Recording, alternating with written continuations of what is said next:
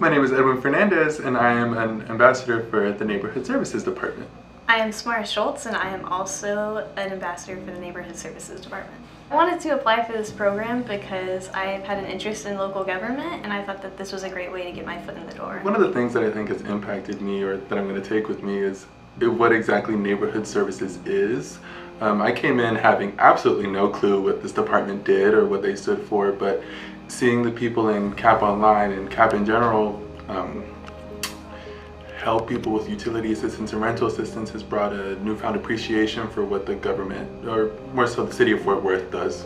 I would just echo what Edwin said and say that it's given me some more knowledge about how the government works and what the employees are doing, because I think sometimes you hear that the government is very slow and that maybe people aren't doing their jobs to their fullest capacity, but I know here at the CAP offices everyone is working to fullest capacity. So it's just given me more perspective and a newfound respect for those workers.